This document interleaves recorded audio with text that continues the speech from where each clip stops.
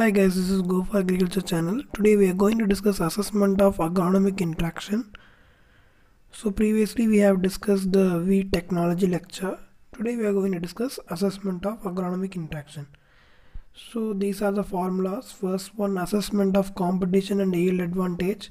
So the land equivalent ratio is equal to YA divided by SA plus YB divided by SB.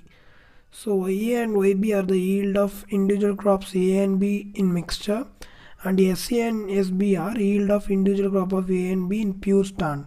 So if land equivalent ratio is more than 1, so the mixture gives 10% yield advantage. So this is the formula.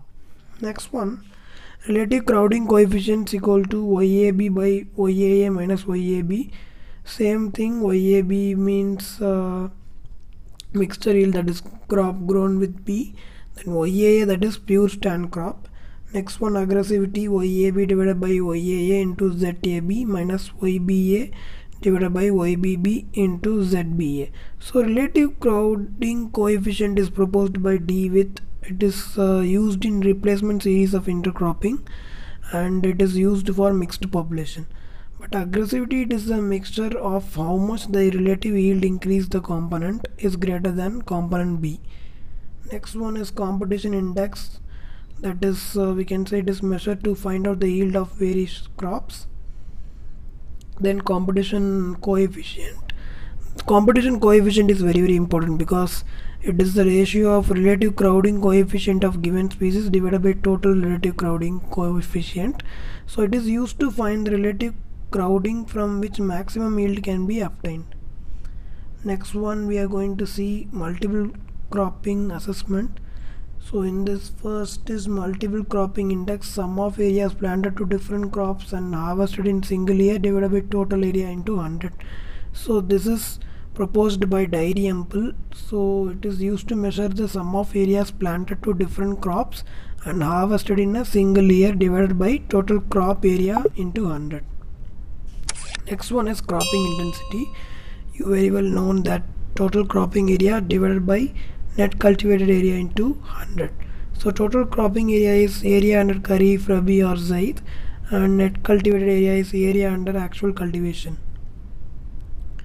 So next one, diversity index, reciprocal of sum of squares of share of gross revenue received from each individual farm.